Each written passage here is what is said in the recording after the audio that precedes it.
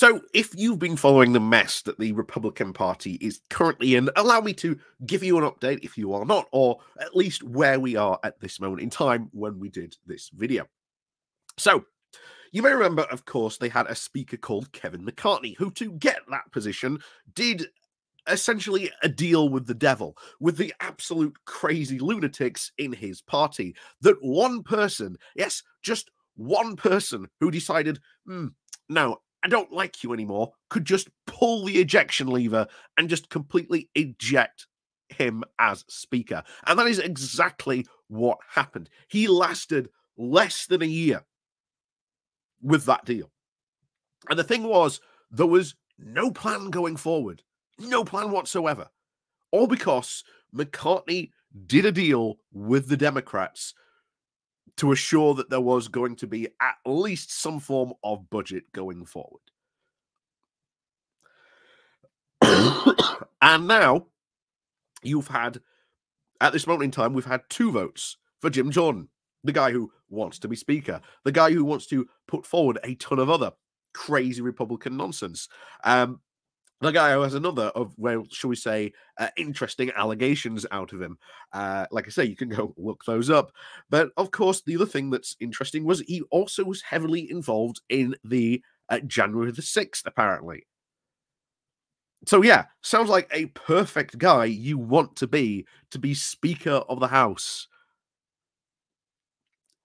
And because they cannot decide, because they cannot even agree on some of this stuff that he wants to do, he lost his second vote. Bear in mind, he lost by 20 in the first round. He lost by 22 in the second vote. And if there is a third vote, there's rumors of some Republicans coming forward, he would lose by at least 10 or more. Because he has turned off more and more Republicans for voting for him. And we've said before, this is a mess of their own making.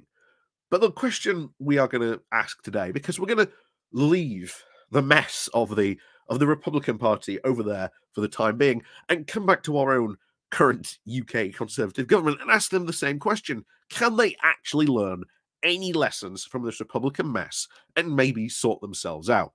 By the way, the TDLR is no, they can't. But we'll get into that in a moment.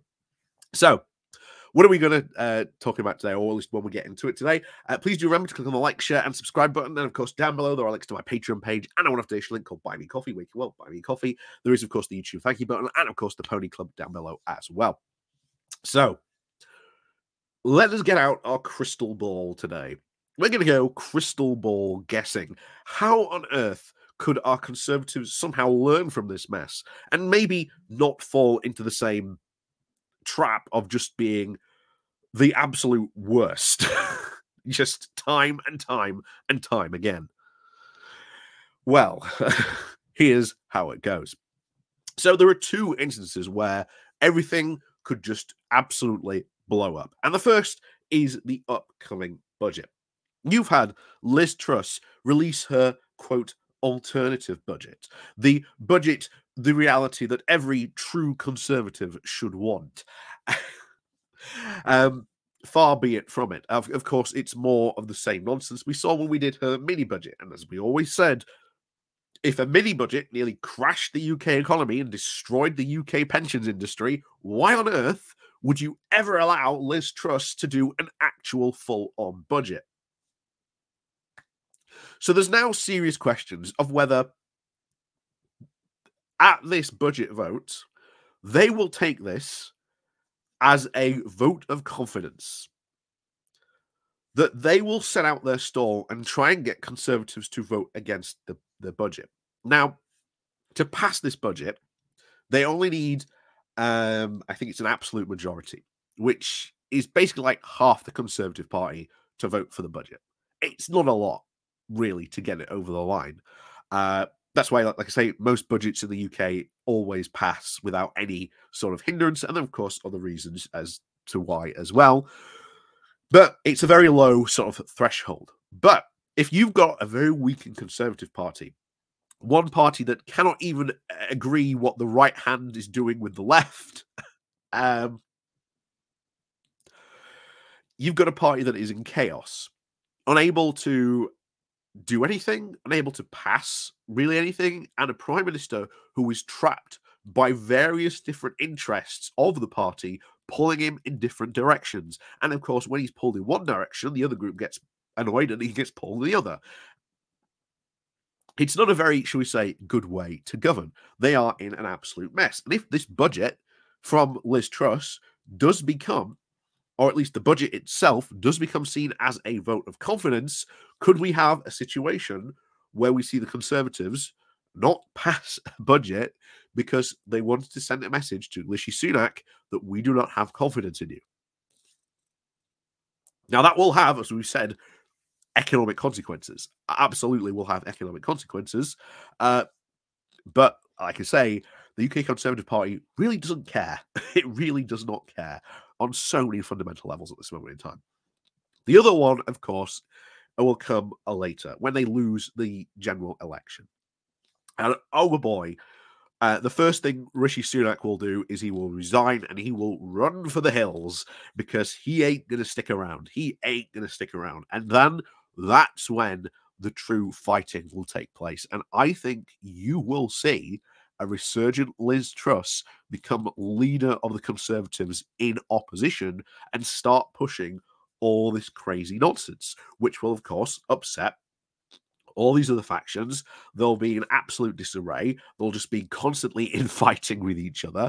And as we've said before, we will have this opportunity of possibly at least a decade, if we're, or more, if we're lucky, if it becomes that bad, which I suspect it will be, we will have a decade, if not more, of being able to do a load of really good progressive policies and stuff in Parliament, because the Conservatives will be just in such a disarray that they just can't function.